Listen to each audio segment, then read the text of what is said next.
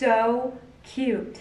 Very thin, also see-through, but it has like that very soft mesh material. I will admit it's a little bit snug around the thighs, but it is stretchy, so it's easy to get on. Also, instead of the rubber circles, it has like the little hooks, so you can adjust everything on this whole outfit.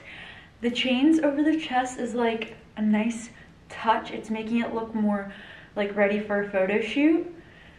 This is really emphasizing the curves.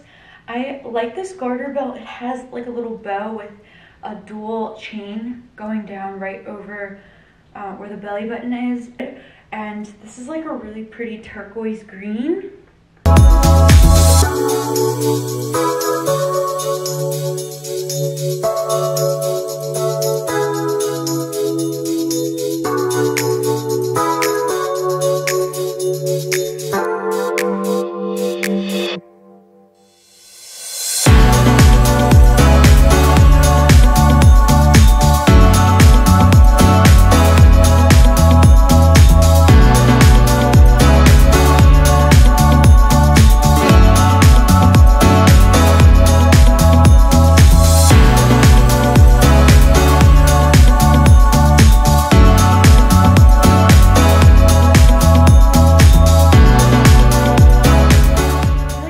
About to go to space. It's actually like a PVC material, so it's really skin tight. The belt is actually separate and it wraps around the waist, which really is snatching everything in. It's a really low V-cut with a collar. Yeah, if I'm ever going to space, I will wear this. This is iconic. For Valentine's Day, anything pink and red is really, really sexy, or animal print. And I feel like today we're gonna see a lot of that. You guys already know from my try-ons that I'm not a fan of outfits that you have to wear nylons with, and these have the thigh cuffs on it.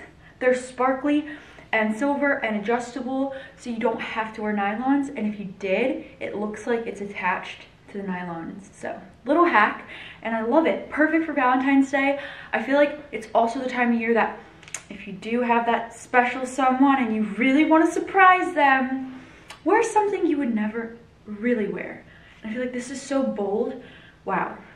I mean, I could wear this around Vegas with some white thigh-high boots. Oh, yeah. Oh my gosh. I'm just really into this. 10 out of 10. I don't want to take this off. This is actually an outfit I would have paid a lot of money for, and luckily, Avidlove is so affordable, guys. This is also the perfect bubblegum pink. Like, wow.